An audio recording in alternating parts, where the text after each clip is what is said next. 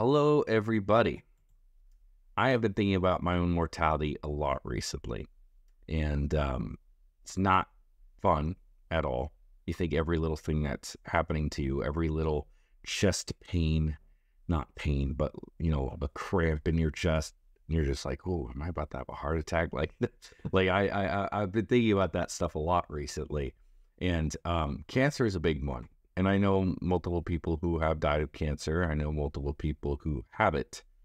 And, the little things that you hear about and you think could possibly be a contributing factor to that, like having a sore throat. And then all of a sudden I feel my neck and I'm like, oh, I've never noticed my lymph nodes before. Is that normal? And then, realizing that I'm just a dummy and these aren't yes, they are part of my lymph nodes, but these are my tonsils that were never removed. And it's like a common thing for them to, they're not big or anything. I just never noticed them. And so until, I don't know, I definitely need to get checked up, just to do basic health tests and everything, like everyone should. But it's something you oftentimes put off, especially as a dude who is like, nah, nothing will go wrong. It's, it's not a healthy way to look at things, but it's just the way things are. With that being said, elephants' giant hot testicles could stop them getting cancer. I never thought I'd read that sentence. Scientists claim elephants' cancer-preventing genes may have evolved to protect their sperm from the scorching hot habitats they live in. Huh, that's pretty cool. Look at that young elephant, that young beast, that young beautiful man right there. His ears the size of his head, almost like mine. Elephants rarely get cancer, and their giant hot testicles might provide a clue as to why. The idea comes down to a protein called P53, which helps prevent DNA damage in cells, including damage that could turn a normal cell into a cancerous cell. Elephants, unlike humans, have multiple copies of the gene that encode P35, meaning the gene that provides the recipe for the body to make the protein, Fritz Vollrath, that's like a comic villain name, an evolutionary biologist that's not the name of the gene. There was a period there. That's the name of a person. Fritz Vollrath, an evolutionary biologist at the University of Oxford, said this could help to protect their sperm from hot temperatures. This hypothesis starts with Peto's paradox. That's a terrible name, Vollrath told Live Science. In the 1970s, an epidemiologist named Richard Peto described a puzzling phenomenon. Large animals, despite having many more cells that could potentially turn to cancerous cells, don't seem to have a higher risk of developing cancer than smaller animals. This is particularly astounding in elephants, that are statistically less likely to develop cancer than humans, despite being many times our size. You could call it like Dick's paradox, Richard, Dick, but anyway. So many times our size and they don't get cancer. So it's not about the amount of cells, it's about your genes. And I mean, that makes sense. A few years ago, researchers found that elephants have 20 copies of the gene that encodes P35 protein. Humans, in comparison, have just one. The protein essentially works like a copy editor, reviewing genetic materials as cells multiply and potentially killing off cells with any damages that can lead to cancer, as elephants have multiple copies of the gene that encodes P35. They could have multiple rounds of copy editing, which could vastly reduce the risk of damaged cells surviving.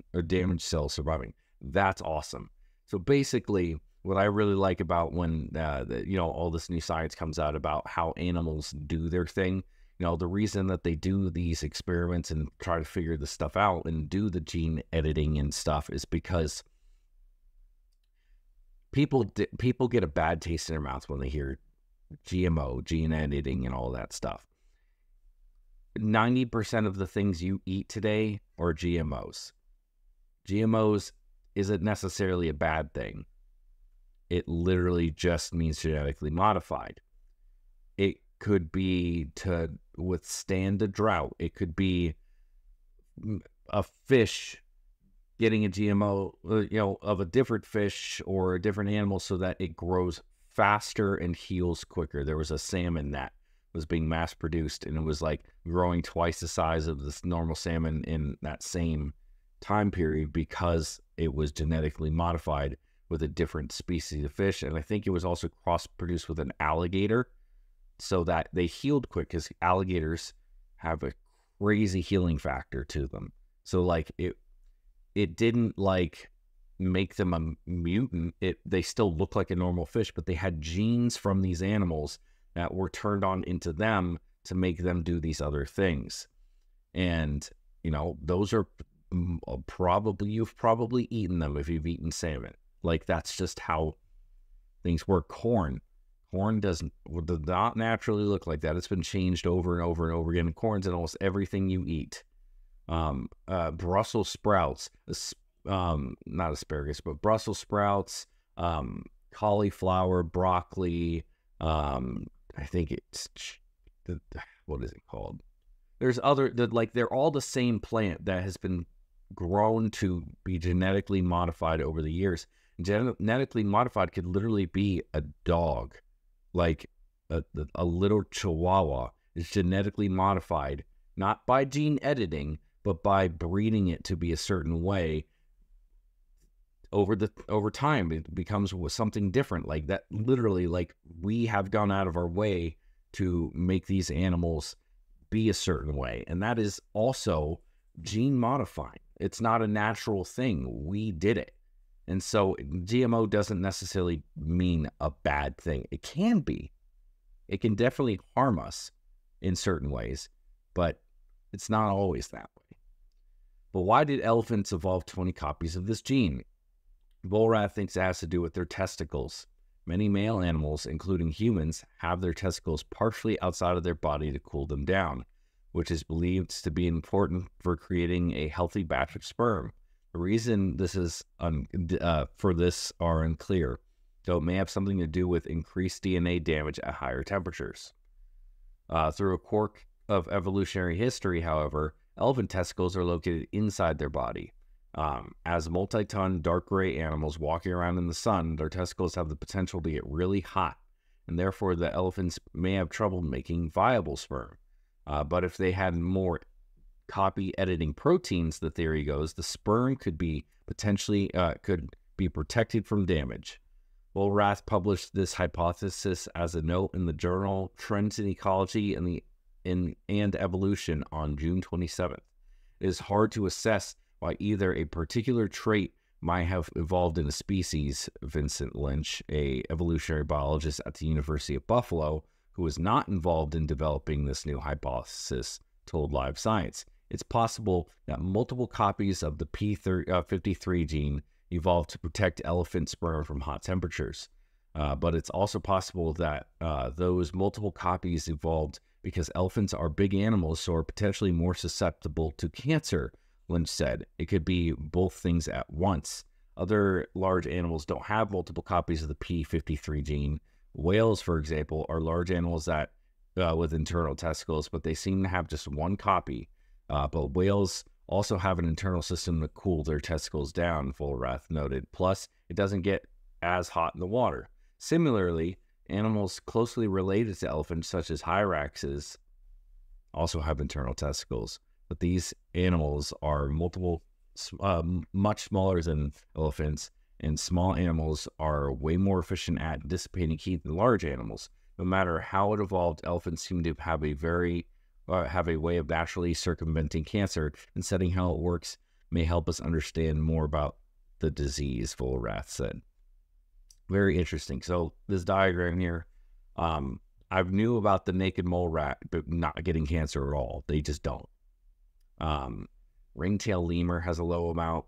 Dogs have a high amount. Giraffes have a really low amount, and elephants have a really low amount. So why do giraffes have such a low amount? And naked mole rats? I don't know. I've heard about this, but I don't know. Probably has something to do with their genes and the way they live. I'm sure it does. It's very interesting. Pretty cool, though. And why do they have an elderly man there? And I'm sure, I guess, Anyway, that's awesome. I mean, if we can basically learn how this works, and if we have a copy of this gene, and maybe there's a way we could duplicate the copy of the gene and maybe basically have an extra filter system, that could be pretty cool. I don't know, maybe that's an idea. I could be completely wrong and that's not how it works, but I mean, I think that could have some potential. What do you guys think? Let me know what you think down below. Hot